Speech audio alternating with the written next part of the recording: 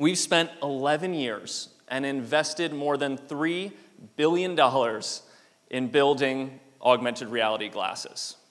That's right, we've been building AR glasses since before Snapchat had chat. We're obsessed with making computers more human. And with advances in AI, computers are thinking and acting like humans more than ever before.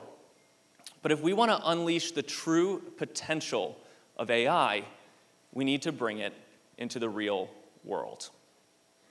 So we're on our 5th generation of spectacles. They're fully standalone, lightweight, immersive, see-through AR glasses. There's no bulky headset, no puck, no tether, no phone required.